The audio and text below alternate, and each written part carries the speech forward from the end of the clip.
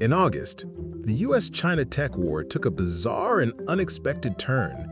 The Trump administration engineered a controversial deal to let Nvidia resume selling its less powerful but still highly sought-after AI chips to China.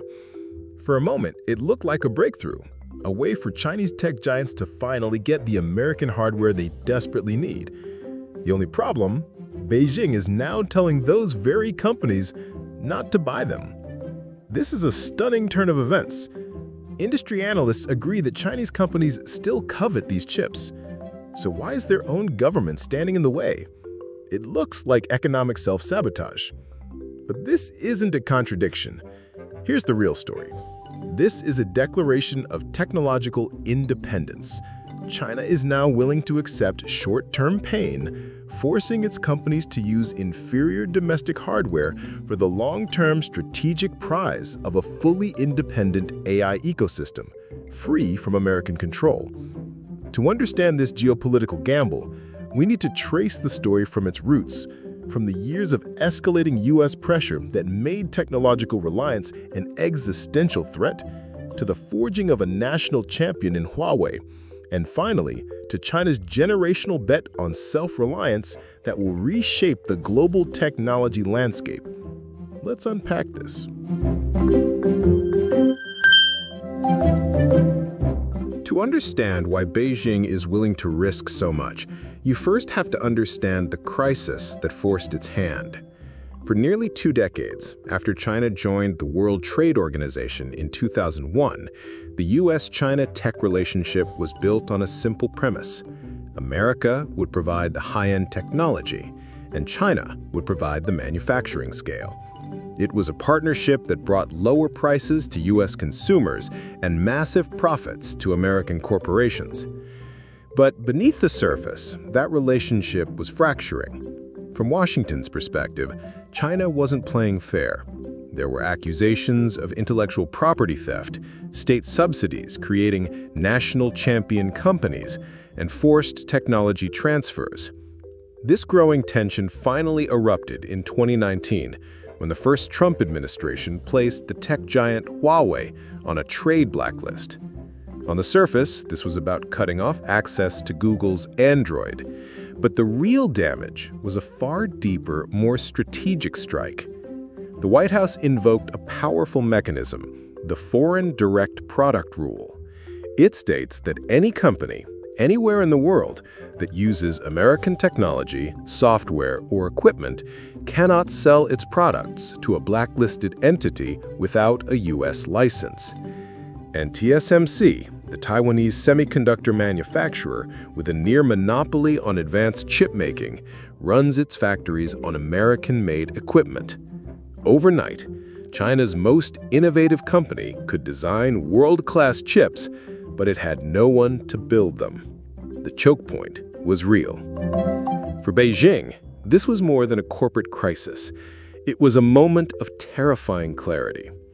For years, China had been heavily dependent on foreign technology, and this is evidenced by its trade deficit in electrical machinery, including semiconductor chips, which ballooned from $15 billion in 2001 to $217 billion in 2021. It was paying billions for foreign intellectual property it couldn't replicate. From China's perspective, they realized that if their national champion could be crippled by a single foreign decree, then their entire economic future was built on a foundation of sand. Dependency was no longer a business risk, it was an unacceptable national security threat. And Beijing didn't wait. The response was immediate and immense. It poured tens of billions of dollars into a national investment vehicle known as the Big Fund, with a clear mission: to build a homegrown semiconductor supply chain from the ground up. This set the stage for the next phase of the conflict. By 2025, with the rise of generative AI, the original strategy was supercharged. In a Politburo study session that April, President Xi Jinping called for a renewed nationwide mobilization to build an independent and controllable AI ecosystem. This wasn't just an internal perception.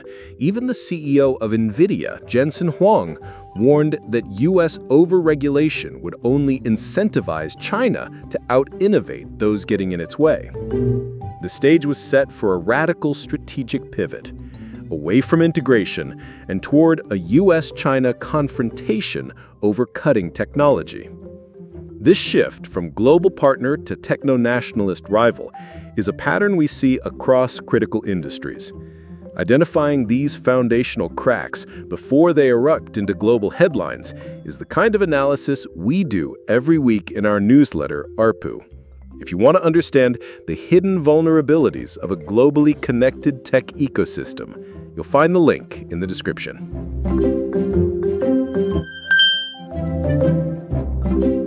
Faced with this crisis, Beijing needed more than just a policy.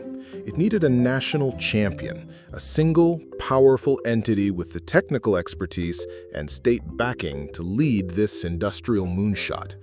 And the company forced into that role was the very one that had been the target of America's first strike, Huawei. As the U.S. campaign intensified, Huawei was transformed into a martyr-like figure in China. The very restrictions designed to cripple it, as one analyst put it, became the steroids for its AI hardware and software development. Huawei's mission was not just to survive, but to build a complete parallel universe of AI technology, a full-stack, homegrown alternative for every layer of the US-dominated ecosystem. First, the hardware. Huawei accelerated the development of its Ascend series AI accelerators, like the new P910C, designed as a direct domestic rival to Nvidia's GPUs. Second, the system. Since US sanctions prevent it from building a single chip as powerful as Nvidia's best, Huawei adopted a different strategy: brute force. Its Cloud Matrix system connects more than 5 times as many accelerators as Nvidia's top-tier rack.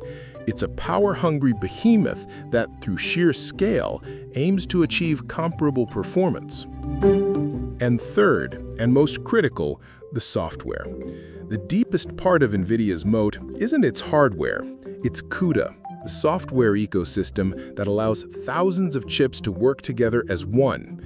In response, Huawei has developed its own alternative, CAN, and is now open-sourcing it in a desperate bid to build the developer community and break Nvidia's monopoly. Huawei isn't just planning to build a new chip. It is planning to build an entire AI ecosystem as a Chinese alternative to Nvidia. But building the weapons for this new tech war was one thing. Getting your own side to use them was another challenge entirely.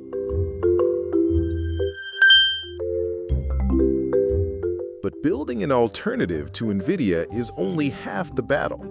Huawei was now facing a classic chicken and egg problem. To improve its chips, it needed massive revenue for R&D and real-world feedback from a huge customer base. But why would commercially driven giants like Alibaba or Tencent choose Huawei's less proven, more power-hungry system when the superior Nvidia alternative was available? As innovators like DeepSeek had already discovered, the domestic hardware simply wasn't ready for the most demanding tasks. Left to market forces alone, China's national champion would struggle to find its first customers. So if market forces couldn't solve the problem, what could? State power. This is where the news from August becomes the critical piece of the puzzle. Beijing's guidance to its tech companies wasn't a friendly suggestion. It was a strategic act of market engineering designed to break the stalemate. The directive was specific. It strongly discouraged the use of Nvidia's H20 chips, particularly for any government or national security-related work. This move instantly created a protected, captive market for Huawei, a guaranteed customer base that would provide the revenue and the real-world data needed to improve its products.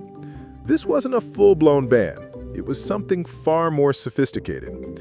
As Leonard Heem, a researcher at the Rand Corporation, put it, Beijing appears to be using regulatory uncertainty to create a captive market sufficiently sized to absorb Huawei's supply, while still allowing purchases of H20s to meet actual demands. It was a brilliant, if brutal, solution to an impossible business problem. But in forcing this choice, Beijing is demanding that its own companies pay a steep price, both at the cutting edge of innovation and in the commercial heart of their operations.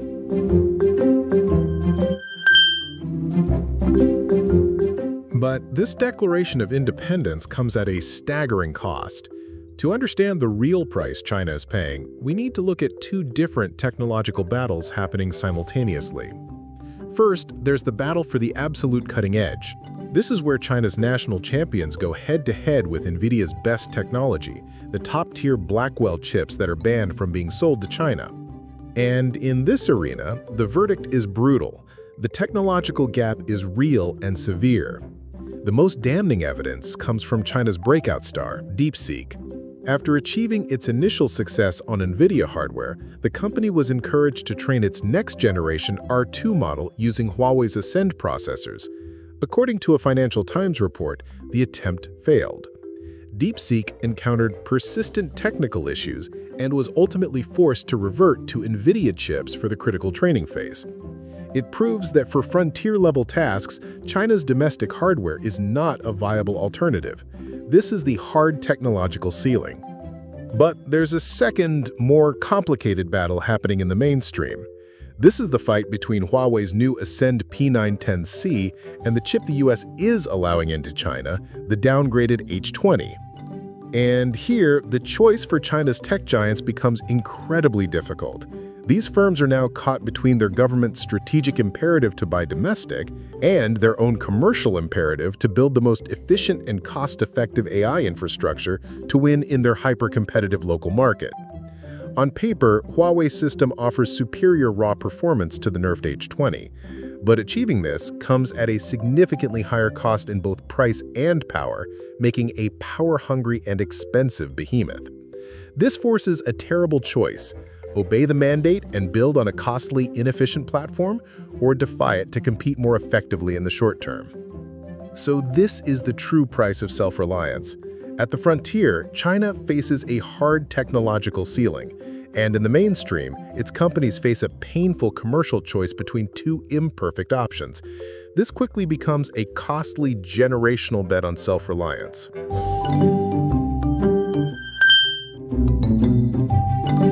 So, how does China solve a problem of its own making?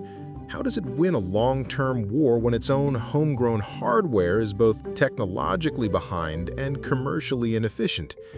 The answer is that China is playing a different game with different rules, and it has a massive hidden advantage that the West often overlooks: energy.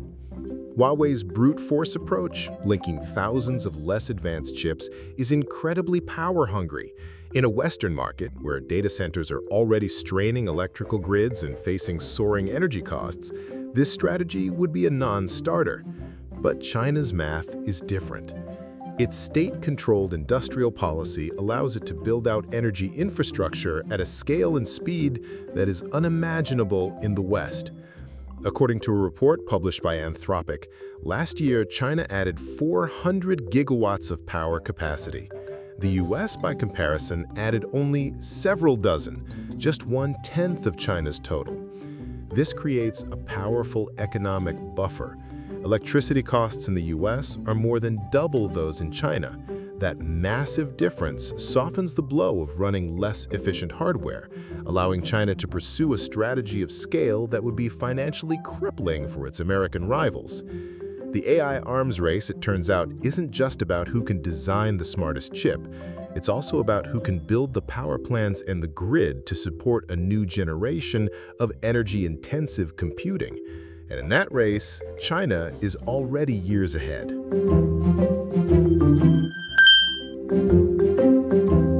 So, we return to the question from the start. Why is China rejecting the very chips its companies desperately need? The answer is that Beijing is no longer playing the same short-term game as the West. The pain of using inferior hardware today is a calculated investment in the sovereignty of tomorrow. Every time a Chinese company is forced to buy a domestic chip, it's a vote, paid for with cash and efficiency in a future free from American technological leverage. This isn't just about competition anymore. It's the beginning of a great technological schism. The U.S. strategy of using choke points and sanctions has not stopped China's rise. It has simply forced it onto a different, more isolated, and more aggressively state-driven path. The result is the deliberate creation of a parallel AI stack, a complete non-American ecosystem of hardware, software, and standards. We are witnessing the balkanization of the global technology landscape in real time. This raises profound second-order questions for the entire world. What does an internet run on two fundamentally different, competing AI infrastructures look like? Will it accelerate innovation through competition, or will it create digital walls that stifle global progress? And with China building a self-reliant system that it can export without restriction, who will win the battle for influence in the developing world? Deconstructing these second-order consequences is what our newsletter ARPU is all about. We go beyond the headlines to analyze the strategic ripple effects of tech's biggest stories.